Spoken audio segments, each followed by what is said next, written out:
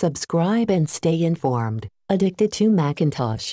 Hi, I will show you how to install an app directly to Apple Watch. First, make sure that your watch is updated with watchOS 6 or earlier. Next, make sure your watch is connected to the internet. Next, press the button to run the App Store on the watch. You can then browse the App Store.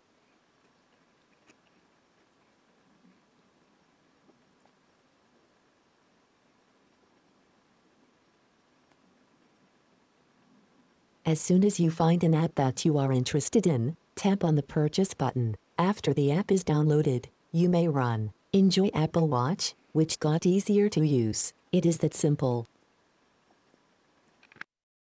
Subscribe and stay informed. Addicted to Macintosh. More than 1,200 Apple product-related videos. Thank you for viewing, subscribing, sharing and liking.